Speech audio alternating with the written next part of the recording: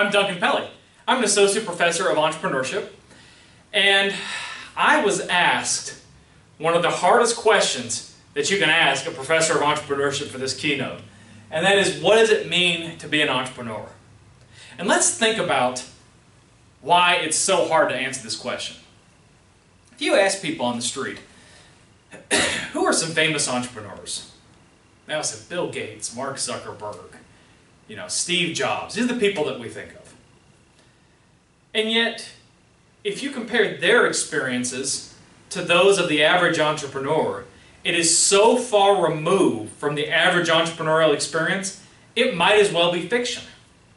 So is this really what entrepreneurship is? The quick answer is that we don't exactly have a universally agreed upon definition of entrepreneurship. It just doesn't exist. Everyone will agree that entrepreneurship has some sort of a relationship to opportunity, but we don't agree on what that relationship is, and we don't agree on what an opportunity is. So what I'm going to talk to you about for the next 15 to 20 minutes is look at some definitions of entrepreneurship, kind of compare them. We'll look at some definitions of opportunity, and then I'll talk a little bit about the entrepreneurial mindset, and then finally, what are some examples of success for entrepreneurs. So the best way for me to describe what is entrepreneurship is maybe give some examples of the subtypes of entrepreneurship. And that can, through these examples, maybe you can get an understanding of the macro level. So the stereotypical type of entrepreneur is what we call ex nihilo entrepreneurship. That's fancy Latin. It just means out of nothing. And we've all heard of these kinds of people. These are almost like inventors. They come up with some wild idea that it's like it came out of thin air. You're like, whoa, where did they come up with that idea? That's your ex nihilo entrepreneur. Who are some famous examples of this? Thomas Edison, the guy who invented the light bulb, right? Where did he come up with that idea for the light bulb? It just came out of, it almost came out of nothing, out of thin air. So you have ex nihilo. You have one of my favorites, corporate entrepreneurship. Corporate entrepreneurship can be defined as what you might call entrepreneurship. You probably have heard this talked about in the media. Entrepreneurship is when an established firm launches a new product line, a new strategic business unit, or a new idea. So it's like an entrepreneurial enterprise within the context of a larger firm. All right? But corporate entrepreneurship can also be when the corporation itself acts as the entrepreneur. So not a person as an entrepreneur, but the whole corporation. That corporation, for example, can change the rules of the competitive landscape. Think of how Facebook changed the competitive landscape of social media. Before Facebook came along, there was MySpace, Friendster, but social media wasn't really a thing. So the act of totally changing that landscape made the company Facebook the entrepreneur. Or it could be when a firm launches some sort of initiative for renewal. Think of Nokia, right? The Finnish company that made cell phones. It used to be a paper products company, and it completely changed into the technology sector. That's another example of corporate entrepreneurship. The counterpart to corporate entrepreneurship is what we call organizational entrepreneurship. And organizational entrepreneurship is when employees within a firm act entrepreneurially in spite of the firm. It's like when you're sitting at your desk and you're like, I've got a really good idea, but that doesn't really follow company policy. How about I go behind my boss's back and get this done anyhow, and it benefits the company in the long run. So it's employees being entrepreneurial in spite of the firm. And that's organizational. So corporate is usually top-down. Organizational is bottom-up. You've also got what you hear quite famously, social entrepreneurship. And this is how I think of social entrepreneurship. There are needs out there. If a business does not provide those needs and government does not provide those needs, social entrepreneurs can step in and fill them. Okay? Let me give an example. One of my favorite organizations in the whole world is called Homeboy Industries. It was founded in Los Angeles by a Catholic priest named Father Boyle. What Father Boyle wanted to do was rehabilitate convicts and former gang members into productive citizens of society. Most businesses were not willing to train former criminals and gang members, and they weren't willing to take a chance on hiring them, so business was not helping out. Government, the city of Los Angeles, the federal government, whatever, was also not willing to provide sufficient job training opportunities for these former inmates. Okay, so government didn't do it, businesses didn't do it. So Father Boyle used, initially, the resources of the Catholic Church to start a whole series of little businesses specifically so that they could employ former gang members. He started a bakery, for example. And Father Boyle always says, we don't hire homies. Homies are the former gang members he's rehabilitating. We don't hire homies to bake bread. We bake bread to hire homies. In other words, everything that business is doing is specifically to give these individuals a job, dignity. These are things that don't really have a market value, but they're definitely necessary. And so that's why we have social entrepreneurship. We also have Gaia entrepreneurship. That's a new type of entrepreneurship, and that is a form of entrepreneurship that focuses on sustainability with the earth. Again, it's like social entrepreneurship, but it has a distinct environmental focus. You have tech entrepreneurship. These are the ones you normally think of now because of popular media. You think about Mark Zuckerberg, Bill Gates, Steve Jobs. These are the people that are involved in technology. They're doing the programming, they're doing the hardware and the software. They're doing all that cool, fancy stuff in Silicon Valley. You have serial entrepreneurs. A serial entrepreneur is somebody who engages in multiple different business lines throughout the course of their life. Stereotypically, a serial entrepreneur starts a business, they become really successful, they get bored with it, they sell it, and they start something else. Okay? I work with this one lady. She's the classic example of a serial entrepreneur. She started out, she ran a restaurant.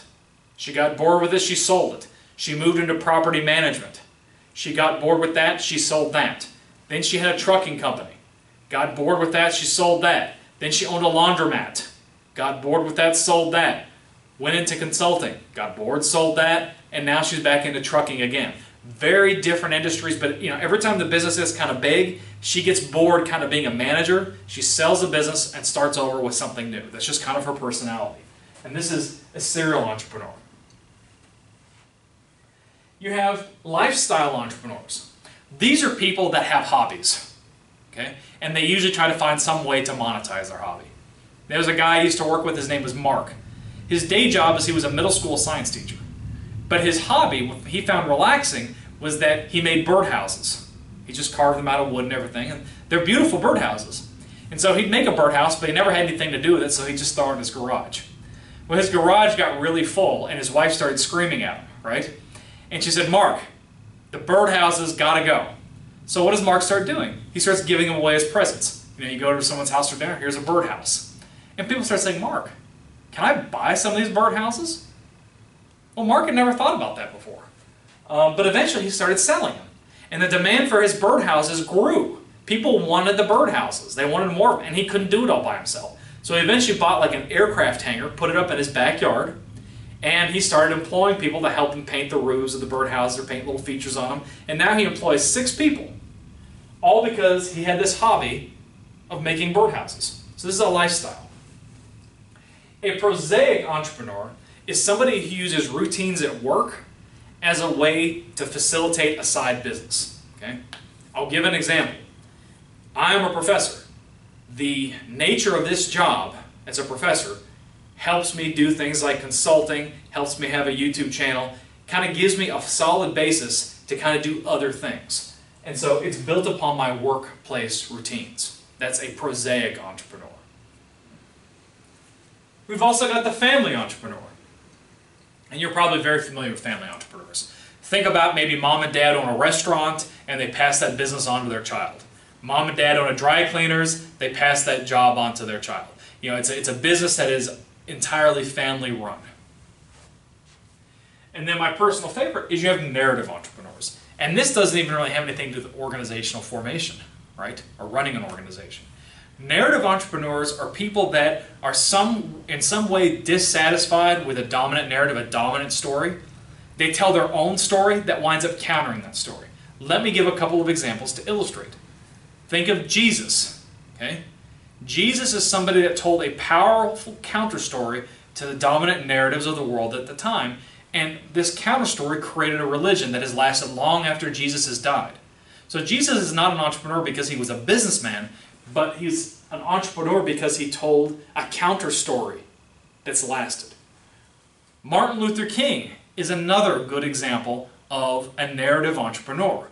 Again, he had a counter story to the dominant narrative, and that changed the way people saw themselves in the world. Okay? Particularly conversations about racism. I would also argue that someone like Mark Zuckerberg is an example of a narrative entrepreneur. Not because he started Facebook per se, but because of what Facebook did. Okay? I think about when I was an undergraduate, what did you do in your spare time? You went to a bar and you talked to strangers, or maybe you watched a sports game or something, right? Now when you go to the bar, you look to the left and you look to the right, and what are people doing? Pecking away on their smartphones. They're not talking to anybody. So Facebook launched a social media craze which fundamentally changed the way we communicate with each other. That's why this is narrative entrepreneurship. It changed the rules of communication. Okay? So I've shown you, you see these are all very, very different types of entrepreneurship and very different understandings of entrepreneurship. But there must be some commonalities, right? There are. First of all, they all have some sort of an opportunity at hand. It's some sort of an opportunity. Think about it. An opportunity to take over the family business. An opportunity to tell a counter story. An opportunity to create something new.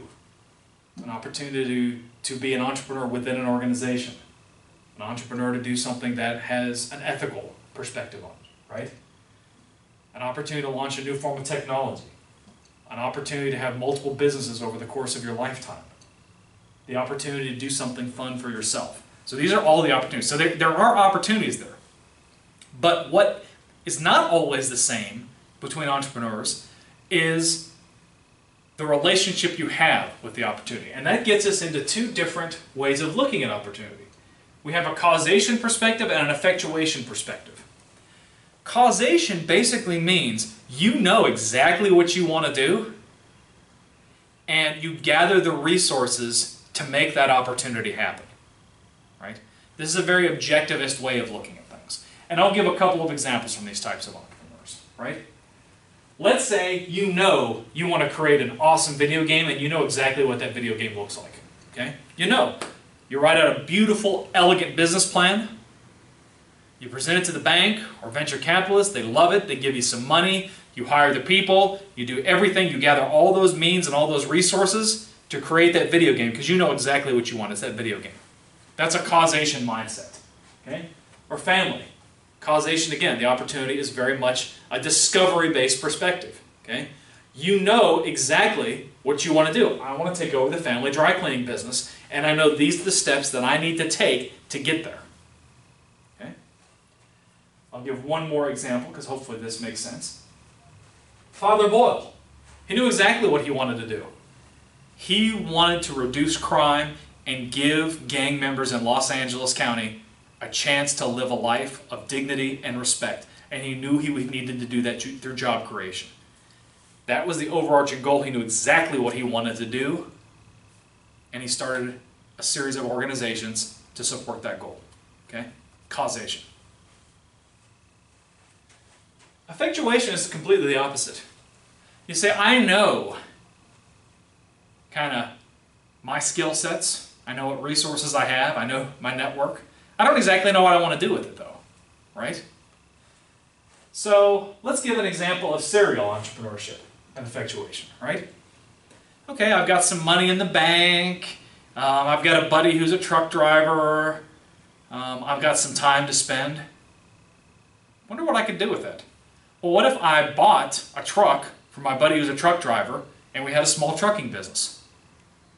Because you start off, you don't really know what you want to do. I want to make money. I want to be happy. I want to have fun. It's some sort of a very generalized aspiration. And you kind of improvise. And so maybe the trucking thing, it doesn't work out. Again, I'm using the example of the lady I mentioned earlier. It's like, all right, well, I do know how to run a business. I've got some money in the bank left over from trucking. Yeah, you know what? That same buddy, he's not trucking anymore, and he's got some friends. I wonder what we could do. You're kind of looking around. Oh, there's a laundromat that's for sale. All right, let me buy that laundromat, and now we have a laundromat business. Using the money, the friends, etc., to kind of start that business, right? So it's very much kind of improvising, flying by the seat of your pants. In other words, you are creating opportunities. If you want to use examples from pop culture, my favorite causation-based entrepreneur is MacGyver from that television show, right? He knew if he didn't get out of a building, he'd die or something like that, and he'd take just different things that were nearby, and he'd find some way to get out of a building or fire or whatever. And effectuation is very much like the famous artist Bob Ross, who had a television show. Bob Ross always started with a blank canvas, and he never really knew what he was going to paint. He would just kind of start painting, and the picture would kind of manifest itself as he went. Okay? So these are also very different kinds of entrepreneurs, right? You've got kind of the specific settings in which you can be an entrepreneur, and then you've almost got kind of the ethical perspective, right? I'm going to go out there and take something that's out there in the environment, or I'm going to make something totally new, right? Causation versus effectuation. Okay? Now, once again, what do all these things have in common, right? All of these entrepreneurs, whether it's causation or effectuation based or any of these particular types of entrepreneurs, they are people that are tolerant of ambiguity. They understand ambiguity. Now, our causation friends, they find ways to control risk. Our effectuation friends thrive in uncertainty, right? But it's still ambiguity. These are people who are not managers. The managerial type, you can take a checklist, that you do these things, yes or no. But entrepreneurs, they're kind of like swimming in a pool, a dark pool, or swimming in the ocean at night. You can't always see where you're going, you don't always know what you're doing, but that's the environment in which you thrive. Okay? So they all have a high tolerance of ambiguity. And so what I say, this tolerance of ambiguity leads to what we call the plus zone challenge. And this is how you should be learning entrepreneurship. And you engage in two different processes. The first is self-critique, which very much corresponds to an effectuation mindset. Now you've got to have effectuation and causation, and you've got to have self-critique and subject critique at the same time. But it's more of a percentage, 40% effectuation, 60% causation, 40% self-critique, 60% subject critique, right? But think about this. The person who's going to be a manager, and there's nothing wrong with being a manager, by the way, but the person who's going to be a manager, they go to school, they read a book, they watch a YouTube video, they learn the material, and they regurgitate it, okay? Do you know how to do a business plan? Yes or no? Okay, I did the business plan, yeah, I know all the steps, I'm all done, I'm ready to go. And I can do that same process of making a business plan over and over and over, okay? But if you teach an entrepreneur self-critique, they say this, they say, well, you know what? Is this way of doing a business plan, is it ethical? Does it make sense to me? Right? What am I thinking about? Okay? So you start saying, what does this actually mean for me? Okay? Those that engage in what we call subject critique have a similar set of questions. They say, does this actually make sense? Yes or no? Is this ethical? When you engage in subject critique, it's not a matter of reading the book and mastering all the concepts. It's a matter of cannibalizing the ideas, taking what's relevant to you, eating it up, and making the necessary connections in some sort of a new way. This is the essence of subject critique, right? So whenever you're learning entrepreneurship, you got to say, how is this useful for me? And how can I utilize this knowledge in maybe a way in which it wasn't intended? But either way, these both involve very serious ethical questions. Right? And based on your own ethical stance, there's 18 different ethical principles that I've counted so far, but based on how you look at this ethical perspective, that leads you to another important question, and that is, what does it mean to be successful as an entrepreneur? Right? And there's no definition of entrepreneurial success. None. Okay? Being successful as an entrepreneur could mean making a lot of money. Okay? That's a common one. But that's not the most common one. In fact, most entrepreneurs go into business for themselves, not because they're making money, because let's face it, most of the time you can make more money and have less stress just being a manager somewhere, right? Entrepreneurship is not always the path to the most money. But they do it because it supports some sort of a life goal, right? Maybe you want to work at home more so you can spend more time with your family. That's a good reason to go into business, right? Maybe you want to be a social entrepreneur and there's just no way to do that social good, that important thing you want to do for society if you're a manager. That's another reason to go into business for yourself. Okay? Alternatively, maybe you want to go into entrepreneurship because you're mad. You want to prove something to someone. I can do it. You said no, but you know what? I can do it. So there's that kind of motivation that you want to do it yourself. Or you've got this wild and crazy invention, and the only way you can make that invention happen is by going into business for yourself. So what we've talked about in this particular discussion is we've addressed there's so many different ways to be an entrepreneur. There's no universal way of accepting it. There's many different ways to seize or exploit or to create or enhance opportunities. So we don't exactly know what entrepreneurship is. We don't exactly know what opportunity is. So there's a lot of ambiguity we've got to encounter. But, and we also don't know what success is.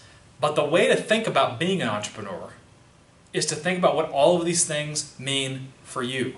Right? There's no universal path to entrepreneurship, no universal path to success, no universal path to an opportunity. So what it's contingent upon you, the future entrepreneur, to decide how to use any knowledge you acquire to match whatever your own personal goals are. Again, make it your own. Well, I hope you've enjoyed this talk. As always, give me a likes if you enjoyed it. Make sure you comment down below if you have any questions, and I definitely would appreciate any subscriptions you can offer. Great.